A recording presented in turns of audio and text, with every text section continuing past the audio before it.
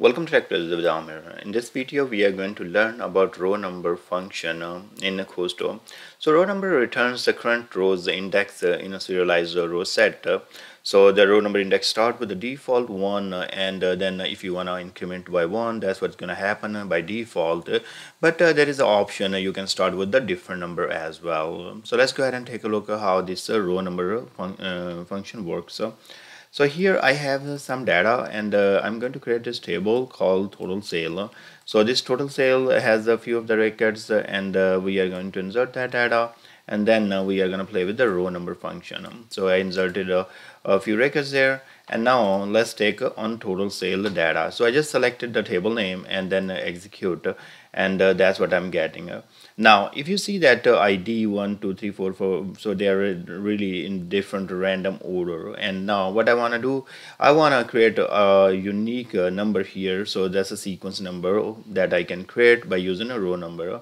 So see right there, I have a total sale order by ID. So if I can go ahead and execute this, it's going to execute the IDs like that.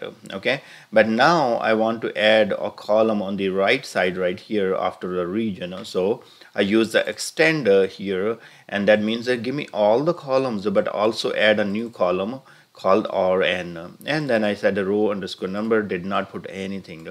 So I did not provide any starting point and all that. That means I'm starting with 1 and incrementing by 1. So you can see right there 1 2 3 4 5, and all that sequence number is there. Now same thing we can do if we need to add a starting point. Let's say I want to start with 100 instead of 1, so I can do that as well. So here is my query, whatever the result set it return, then I'm going to add this extend and a new column called RN, and row number starting with the 100. Now you can see right there it started with 100 and then incrementing by 1. So see right there, that's what is happening.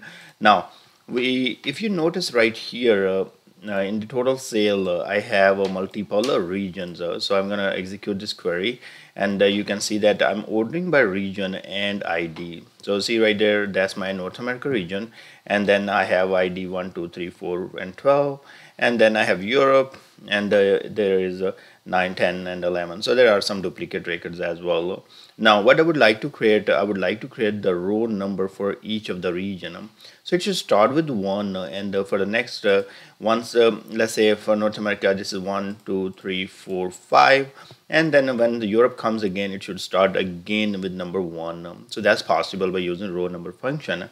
So here what we will say, extend or n row number starting from 1, and then we are using here a previous function that we are telling a region not equal to the previous region. So see right there, Europe and this will be, that's where they will be changing. So they're not equal. That means then start over again with the number 1.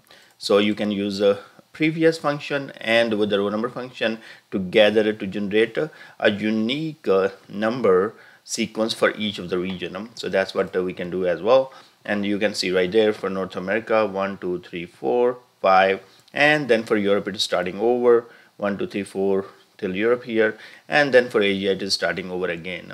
So this is how you will use the row number function in Kusto to generate sequence numbers for entire result set, or by the specific region, or for specific columns value depending upon whatever you want in. Thank you very much for watching. Please subscribe my channel, and I will see you guys in the next video.